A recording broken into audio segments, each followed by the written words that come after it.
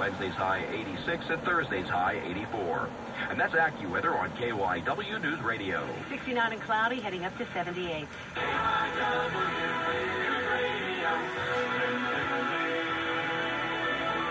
You give us 22 minutes, we'll give you the world. This is KYW, the news center on your radio dial, now heard online at the new CBSPhilly.com. I'm Lynn Adkins. Greg Orlandini is at the editor's desk. In the news at this hour, flooding and power outages and problems as Tropical Storm Irene continues to batter the East Coast. Made land early this morning near Little Egg Inlet. 4 million customers without power, 9 deaths recorded.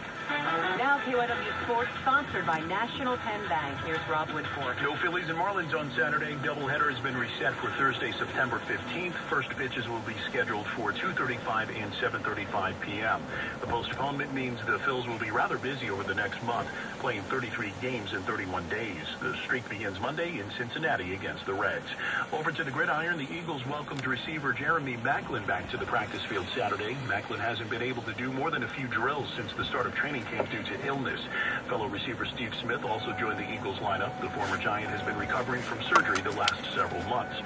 With one final preseason tune-up coming Thursday in New York against the Jets, Deshaun Jackson says the passing game remains a work in progress. I mean, it's going to be a day-by-day thing. I think every day we'll get better. We have to practice hard at it. And it's something I'm new to Mike Vick, so we'll get better. In other Eagles news, Coach Andy Reid continues to shuffle the offensive line, sliding left guard Todd Harriman's over to right tackle, where he'll be charged with the task of watching star quarterback Michael Vick's blind side. Evan Mathis takes Harriman's starting spot at left guard, and King Dunlap goes to the second-string right tackle position. That's sports. I'm Rob Woodfork for KYW News Radio. Up next on KYW News Radio. In the Storm Center, I'm Al Novak. I'll be monitoring outages, the mass transit picture, roads, and the situation at the airport. KYW News time 9:47. Ever wonder what it would be like to look into a crystal ball? If given the opportunity, would you take a look? Maybe see what your kids look like, what college they attend. Do they still look like you? What will their major be? Did they get any scholarship money? Are they wearing weird futuristic clothes? Who will they marry? Is it someone you approve of? Will it be a destination wedding? Oh, maybe it's in Hawaii. Will they serve poi? Who will be there? Will you push back retirement just to pay for it? How old will you be when you retire? Where's your retirement party? Who's there? What kind of cake will you have? Who will handle your parents' estate when they're gone? Will you finally get to travel? Where? Back to Hawaii? Maybe Europe? You always wanted to see Spain. Do cars fly in the future? How high off the ground? What does a flying car cost? A reminder from... that no matter what your future holds, we'll be with you every step of the way. It's not revolutionary. It's the way relationships should be. National banking, insurance, investments, trust. What will your grandkids look like? What college will they attend? Member FDIC.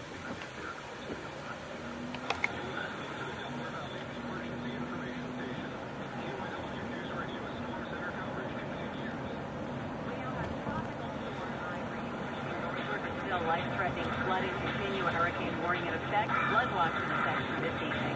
Things are not as bad as they could be in many areas of the shore. Let's go live now to the Storm Center and get an update here on what we can expect. Hi, Al. Hello, and when you look at the outage figures from the utility companies, it almost tells a story. PECO Energy has been reporting 297,000 customer power outages since about 4 a.m. this morning, and I just got off the phone with PECO, and they still say they have maintained that it still stands at 297,000. It's a very slow process in restoring power. 21,000 of those outages are here in the city of Philadelphia. PSE&G, 233,000 customer outages.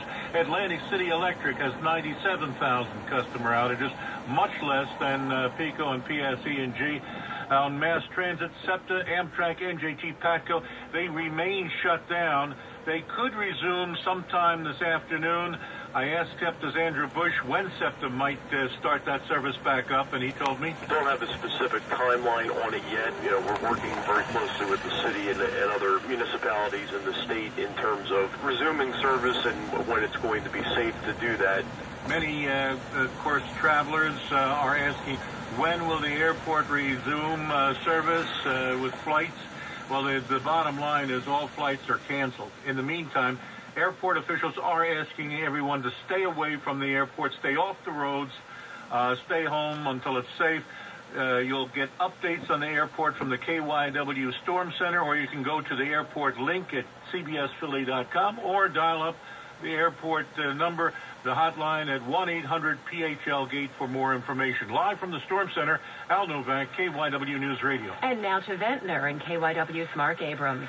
Well, Lynn, it appears that several of the Atlantic County shore communities really dodged the bullet here. I've been through Longport and Margate, now in Ventnor here. I just talked to Joe, who was among those who decided to stay. He runs the Surf Shack. Right around darker, the wind started to kick up, the tide came up, and all it started to happen, so it looked like, oh, here it comes. And then as soon as it came on, it left. It just seemed to die out. Yeah, Joe said that there was a little bit of rain and some wind, but he said he was in good shape. He just wanted to make sure the business was okay, and he was not alone. I talked to some other business folks who said it was just a matter of preservation. They called it very similar to a winter nor'easter. Reporting live from Ventnor, Mark Abrams, KYW News Radio. Ireland invites you to the epic B in Bridgeford. New to be in Bridgeford? Brace yourself. After a night at a Galway B&B, you head to the Carrickawee Brook Bridge. Crossing the 70-foot chasm urges you to return to solid ground, setting out to Waterford, home of the famous Crystal. Careful though, this town has a tradition of you break it, you buy it.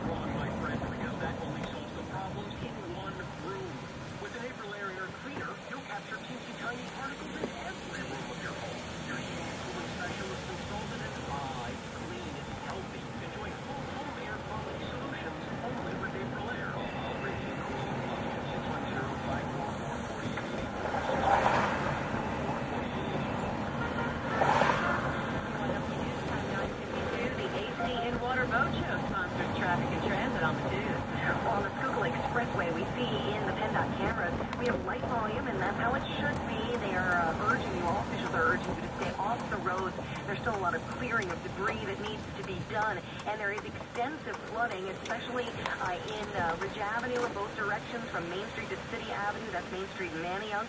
Also Martin Luther King Drive, Lincoln Drive, you've got flooding there. Also Admiral Wilson Boulevard eastbound from the ramp to 676 southbound to the airport circle. That is closed due to flooding. We've got a lot of flooding as well in Bristol, Bucks County. This is 13 in both directions from Beaver Dam Road to Bath Road. That's near Lower Bucks Hospital. On the PA Turnpike, you still have speed restrictions, but everything is open around Fort Washington. On the boulevard at Red Lion, you still have traffic lights not working. No cross traffic is permitted there. And Bell's Mill Road, we've got another closure there. Germantown Avenue is closed with a fallen tree. And you're probably going to find a lot more of these fallen trees as the day goes on. New Jersey Turnpike still have speed restrictions, still have tractor trailer bans, and you have to get off at 7A. You cannot go any further north than that. Now we've got the New Jersey Turnpike northbound between 7 and 8 is closed there with the on and off ramp.